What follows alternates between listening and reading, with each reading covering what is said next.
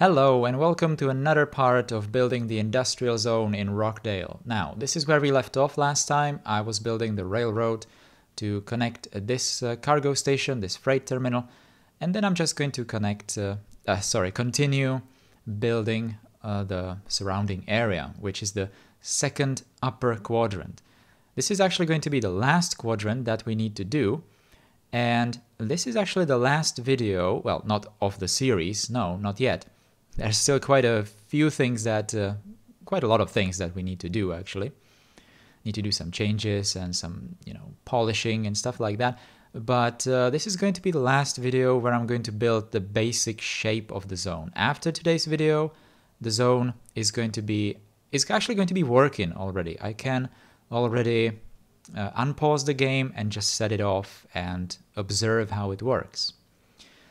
On the live stream, the zone is actually 100% finished, so I'm actually safe to say, finally, that I'm not showing you here something that's absolutely 100% not going to work. The zone actually works. It has its flaws, sure, there are some traffic problems that are the result of just some compromises that I was talking about earlier, but overall it works quite all right. I was still doing some, tweaking and stuff like that, and I really managed to get it working. So we can just observe that what we are building here is going to work. Yeah. Anyway, back to the things that we can see. So I'm building the second upper quadrant. As you can see, I'm already populating it with these Miyagi Motors buildings. As I was explaining in the previous video, this second upper quadrant is going to have these two main industrial streets in the middle. We might actually call it like one street, but it's going to be these two parallel roads with the tram going in between them. It's going to be very nice that it's going to be going like that, because it's going to bring all the workers into the buildings without much problems. In here I'm trying to position the last Miyagi Motors, or just in general the last cargo station that I need to build, and I also did some of these gravel roads to kind of mark the final location of well, not the final location, but just mark the final shape of the station and the roads connecting to it. In here I finalized the shape and the position of the train station, and I actually built some of these industrial buildings right next to it, so it's not completely alone, and it's looking, better, a bit better. Connecting it to the railroad network, as you can see, using Move It, and just doing these little details to kind of, to connect the station to the rest of the zone, obviously. I was kind of trying to save space in here, although it was not really necessary because we are at the edge of the zone, and it's not necessary to save any space because after this point we are not going to build anything. But saving space is almost always looking good, so why not? Now we are moving to the other side of the second upper quadrant of the zone, and finishing up the end of these two main roads. I decided I want to do some kind of a roundabout in here. Well, I'm not sure. It's technically probably not a roundabout because it's not going to have... Well, no, actually roundabouts... Okay, never mind. But yeah, actually no, it's not going to be probably a roundabout because it's going to have only one-way road access, and it's going to have only one-way road exits, so I'm not sure. Maybe it's not a roundabout. I'm probably going to call it a roundabout anyway. So it's going to have the two input roads. Those are going to be the main roads, the parallel roads, and then it's going to have three output roads. As you can see here, I'm building the last one right now. So one road to the cargo station going downtown, one road to the cargo station to the Miyagi Motor station that I built just a few seconds ago. That's going to go over the river to the other parts of the town, and one connection, the highway connection, back to the main highway network. So that's kind of straightforward, simple, pretty much exactly the same kinds of connections that I had to do in all of the quadrants in the zone, really. Now I'm bringing the tram to the roundabout. I'm not exactly sure. Well, at this point in the game, I thought to myself that, okay, I'm going to end the tram at this point, but in the future I'm probably going to stretch it to go into different areas as well, because it's probably not a good idea to end it in here, because I'm probably going to do some more locations, residential locations, probably after this industrial zone. But I don't really have any like particular plans for it, so that's why I built the kind of a terminus loop in here. I was trying to make it so that it would resemble the tram loops from real life, at least from my city, from my country. I don't know, I think I kind of succeeded. It's not looking that bad. Obviously, the main point is that it's symmetrical. Now we are back in the first lower quadrant. It's kind of getting a bit confusing. I have to think a bit before describing the quadrants we are in. Anyway, I am building a tram depot in here. Why? Well, basically, I had, at this point in the game, I think I had 2 tram depots elsewhere in the city. And I was always kind of pushing them away from where I was building, because they are producing quite a lot of noise, and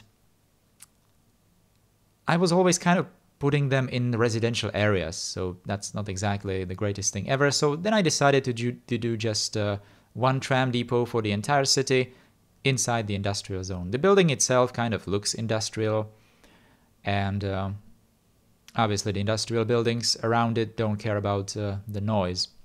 In here I'm just trying to place a few buildings so that the entire zone is in the power grid. As you could see here, a few seconds ago, I was checking the power grid view, so everything was connected. Now we are going to leave the industrial zone for a few minutes, seconds, minutes probably, and I'm going to focus on the main highway connection, which is this Trumpet interchange.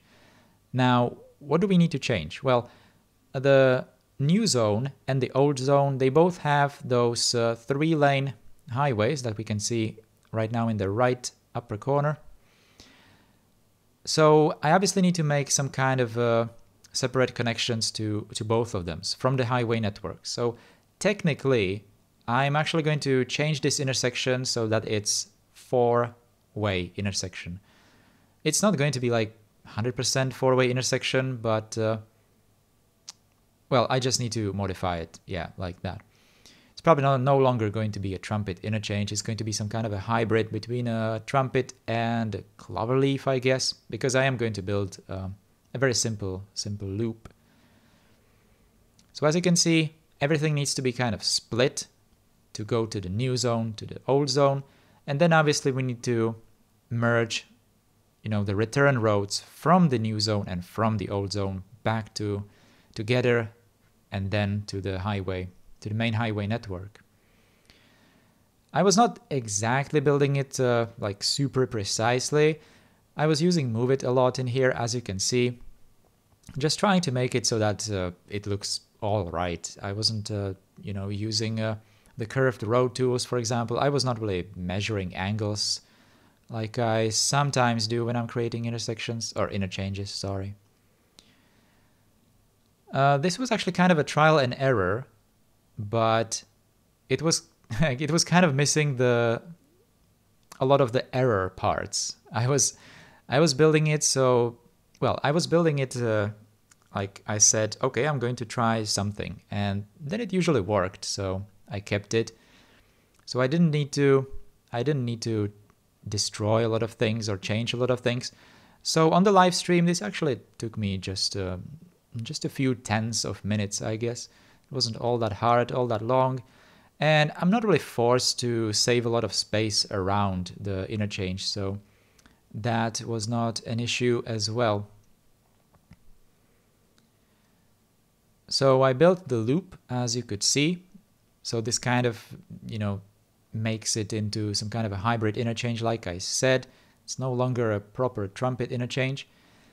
In here, I'm destroying the bypass road that was kind of bypassing this, the Cloverleaf something highway interchange that I actually did a video on that one. I'm not sure about the name anymore. And in here, I'm doing a very important connection. I'm doing a connection that's going to go back from the, well, either from the old zone, back to the old zone, and the new zone. And the other way around, from the new zone, back to the old one, or the new one again. For some traffic that, for example, delivers goods first to a building that's near the end of some zone, and then it wants to go back and deliver goods to a building that's at the front of the zone, for example. Again, I'm not really saving space in here.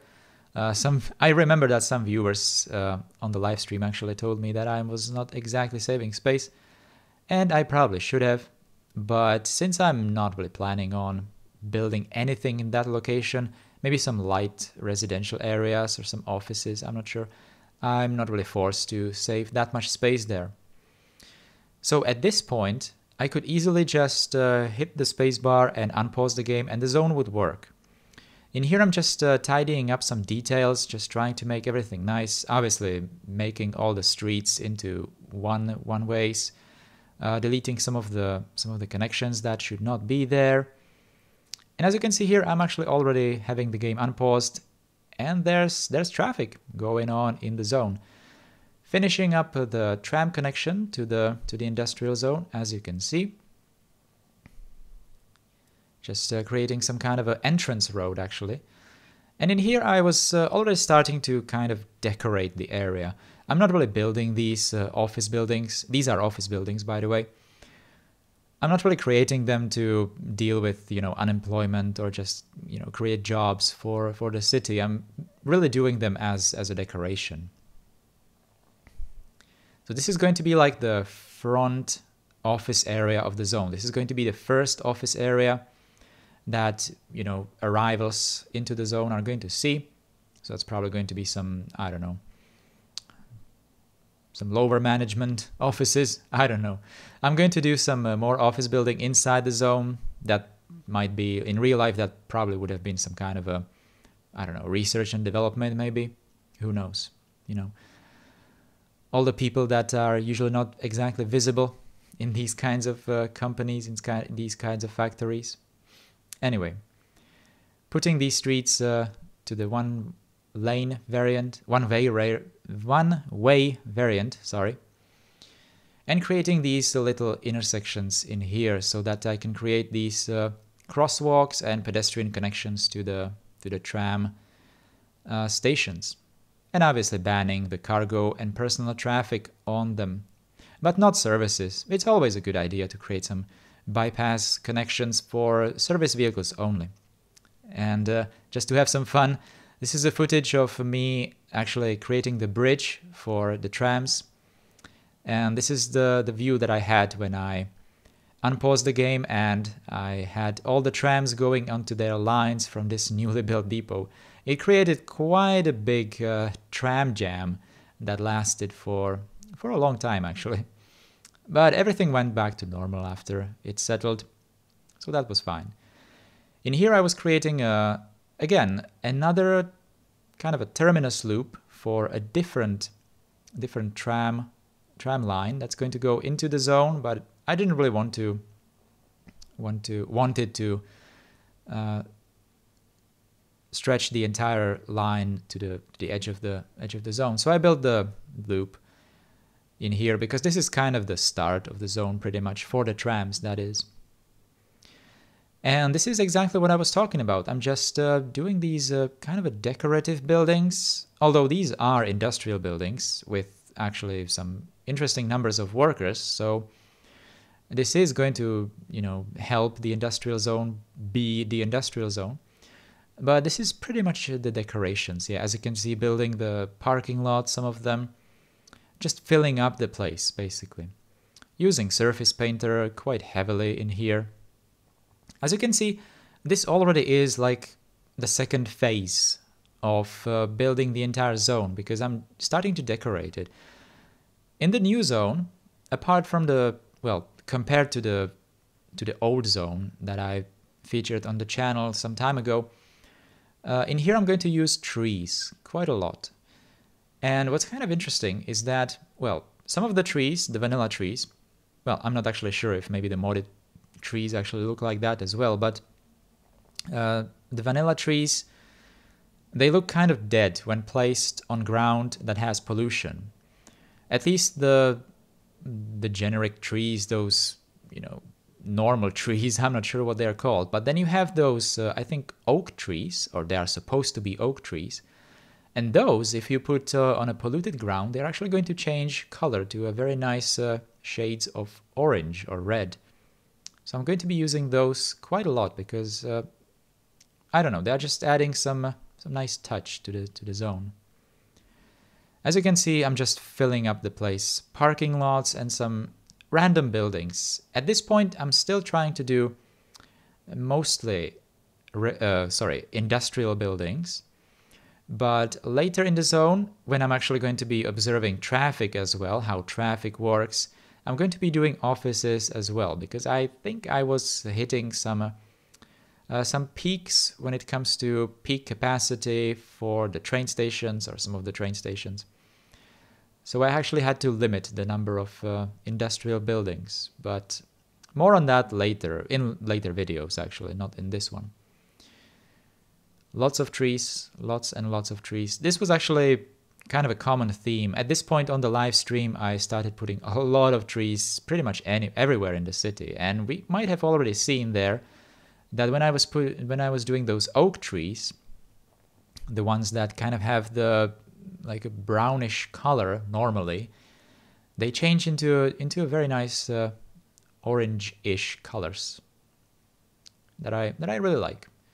It's a nice change. Definitely adds it adds a new color into the zone, because the zone is otherwise, you know, the Miyagi Motors buildings are kind of brown, black, gray.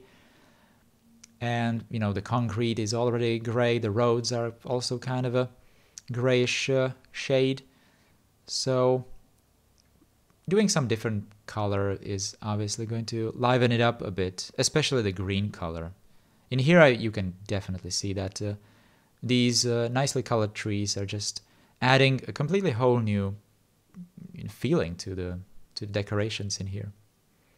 Unfortunately, the other trees are not looking all that great. They kind of look dead.